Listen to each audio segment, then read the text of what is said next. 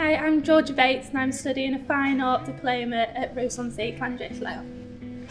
I decided to come to college after my art teacher in high school inspired me, and also a foundation course is really appreciated by other universities before you go and do your full degree. What I particularly enjoy is the variety of media you can use. There's so much access to equipment, and you can just go and do sculpture, painting, or even use the ICT facilities. It's completely open. We've been to quite a few galleries. We went on a London trip over a couple of days, as well as going to Manchester and Liverpool, and you've seen a variety of artists there as well.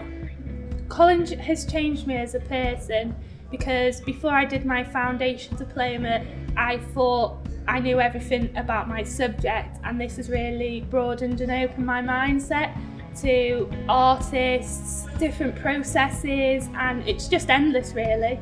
My next steps was originally to go and do a fine art degree in Manchester, but after doing this course I've realised there's so much more universities, and I finally picked my options to Newcastle and Cardiff. They're both really high universities, and I decided to go with Newcastle, who gave me an unconditional offer. The advice I'd give, I'd say to definitely go for a foundation course or a college course, especially if you want to go to university, because although it's hard work, it's such a great time and enjoyable experience that it really puts you straight for when you want to go to university or even onto another job.